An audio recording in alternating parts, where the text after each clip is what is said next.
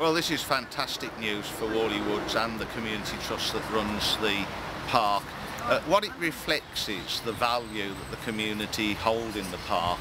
The community is heavily involved in the management and particularly the maintenance of the park with something like 200 volunteers, and this is a real thumbs up for the park and for the value that everyone places in it. Well, people in Sandwell do value our parks and green spaces. Tipton Cemetery is one of the latest award of green flag in Sandwell, and again this shows the value that those people in Tipton show for that green space. We want to get even more green flag parks in Sandwell actually, and that's something we'll be working towards over the coming years.